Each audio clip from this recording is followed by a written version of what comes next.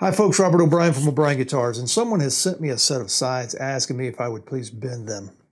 And I said, sure, why not? So I'm going to walk you through the process. I'm going to be using the brand new StewMac side bending machine to do that. Let's do it. So the first thing I'm going to do is build a sandwich, as we like to refer to. That's a piece of spring steel. Then I put the side that's been spritzed inside some paper. I put another piece of spring steel on top of that. Then I put a blanket on it. Then I put spring steel on top of that. It's very easy to get two left sides or two right sides. So I like to put my form on the bench in the same direction as my bending machine. And even then, it's very easy to get two left sides or two right sides. Don't be that guy.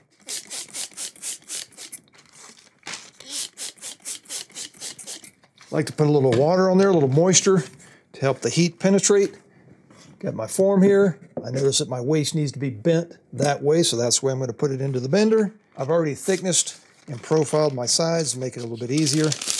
And I'm going to clearly mark where that waist is and put a piece of spring steel on the bench.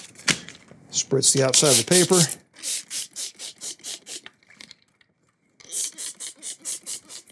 So spring steel. Another piece of spring steel on top of that. Making sure that you clearly mark the waist. And I've got it clearly marked on my steel there. Put another piece on top. And then we're going to go with the blanket on top of that. And then I like to put another piece of spring steel. Also have my center line clearly marked right there. I like to put some metal spring clamps on there to keep the sandwich together. Then I'm going to walk the whole thing over to my bender. Make sure you double check with your form before putting in the bender, so make sure you don't have two left sides or two right sides when it's all said and done. Happened to a friend of mine once. I've already preset my adjustable waist call so that it matches the form here perfectly. I now take my sandwich, place it in there. Center line is clearly marked. I line it up with the front of the bender.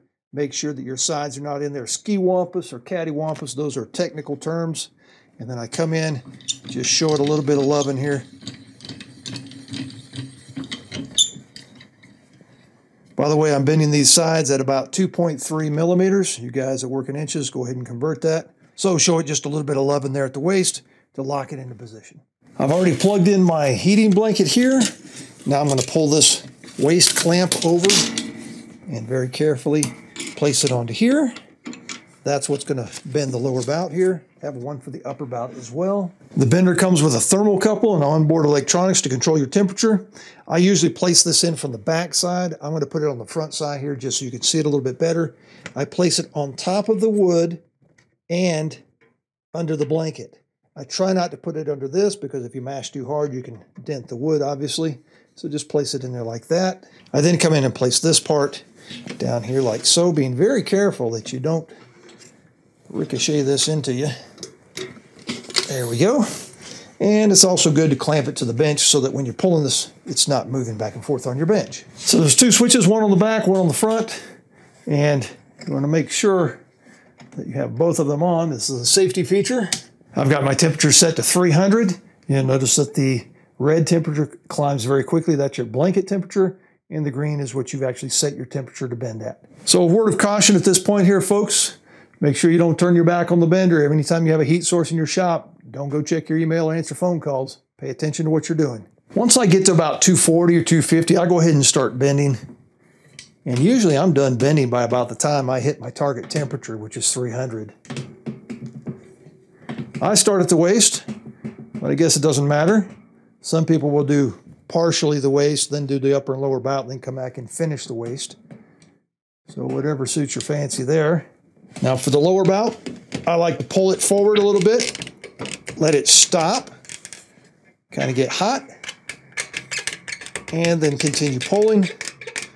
What you're seeing, folks, is steam, not smoke. That's a good thing.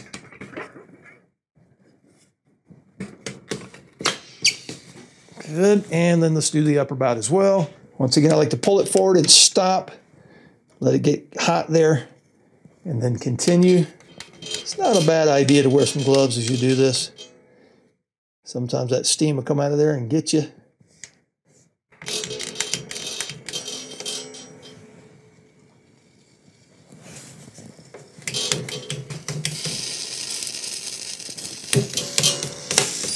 There we go. Life's good. And you'll notice I did all this right before I hit my target temperature. What I like to do now is drop the target temperature down to about 250. And I'll set my timer for about 10 to 15 minutes and let it go through a heat cycle.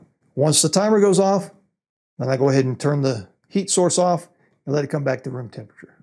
So what do you think, folks? Pretty easy, huh? The StewMac Bender makes it nice and easy. However, we're not done. Today is No Surprise Saturday in my shop, so when I take this thing out of here, I expect no surprises. I'll see you in about 10 minutes. Okay, it's been about 10 minutes. Moment of truth here.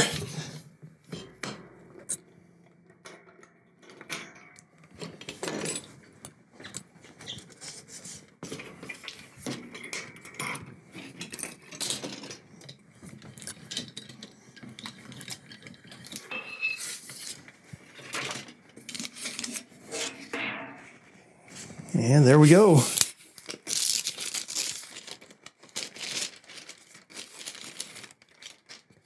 There we go. Perfectly bent side, no spring back. By the way, if you want to do a cutaway, swap out the molds for the cutaway shape and then just attach the cutaway arm onto the jig and you're in business. And you can have several different types of shapes: dread, OM, classical, small jumbo, you name it, you can do it. All I have to do now is the next side and be sure that I don't get two left sides or two right sides. Happy building, folks.